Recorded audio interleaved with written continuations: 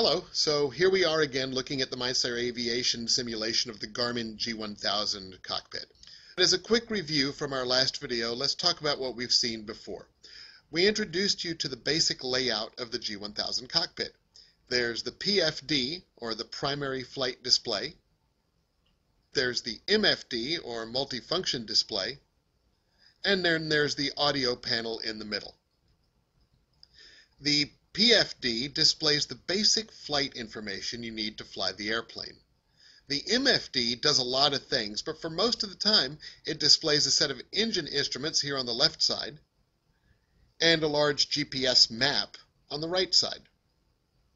So with that in mind, let's start looking at the PFD in more detail. As you recall from the earlier videos, we can click right in the middle of the PFD screen to pop up a larger version of the unit. And we can click in the middle again to make it go away. So let's go with the larger version. Let's focus in up here across the top where we see a lot of radio frequencies listed. Starting on the left-hand side, you see our NAV1 and our NAV2 frequencies.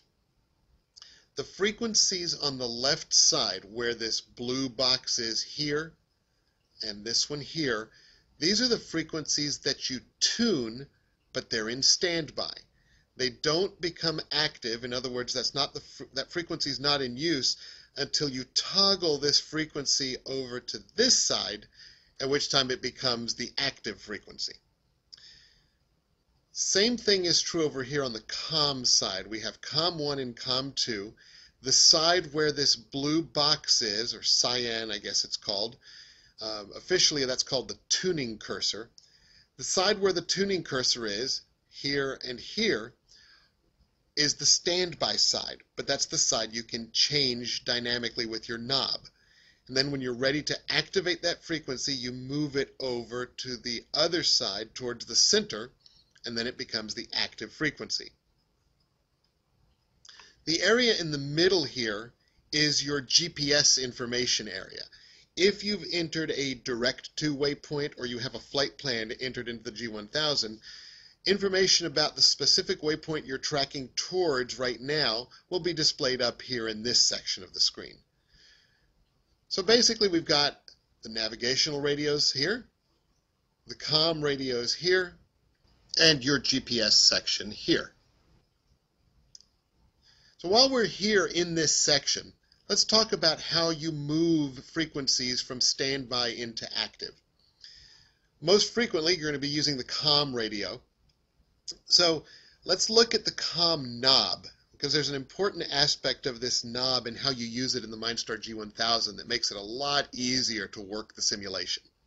As many of you may already know, the Garmin G1000's knobs are dual axis knobs. So there's an outer portion of the knob that you can turn, and there's an inner portion of the knob.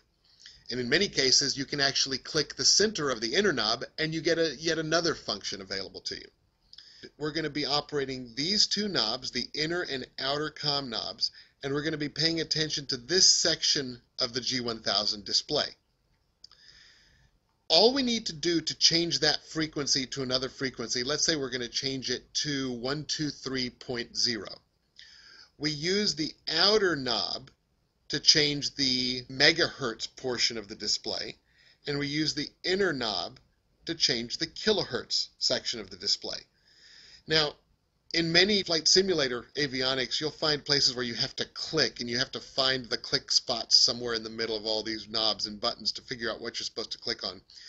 But the MindStar Aviation G1000 allows you to use your mouse wheel as the knob. So all you have to do is hover your mouse pointer just outside the perimeter of the knob to activate the outer mouse wheel.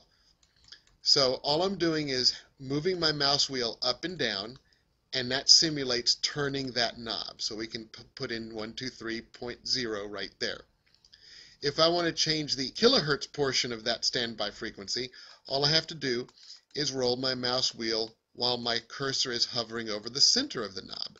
So let's go to 123.0 like this, and now we've got it tuned in the standby frequency.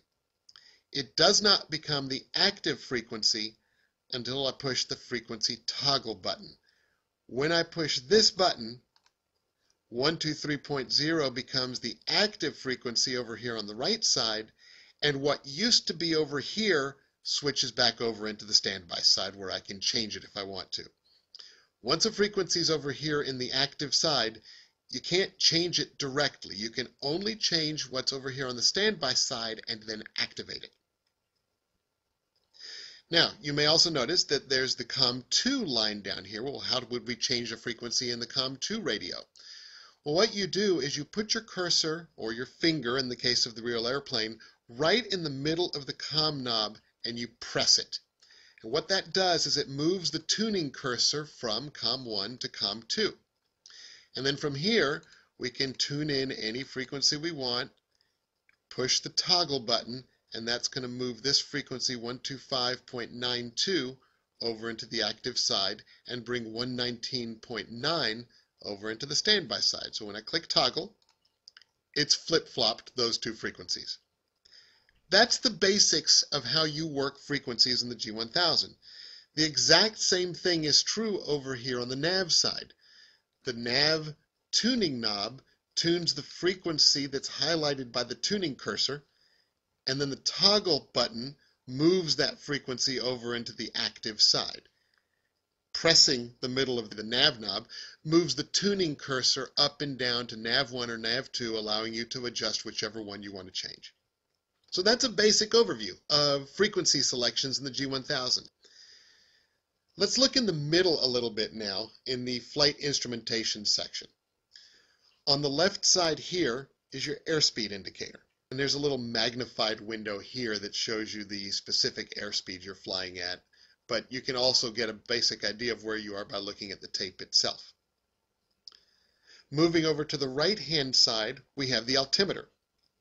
Again, the higher altitudes are above, the lower altitudes are below, and there's a magnifying glass right here in the middle that shows you your specific altitude where you're at right this moment. And just like all altimeters, it's based on altitude above sea level, assuming you have your proper barometric pressure set down here in the Colesman window.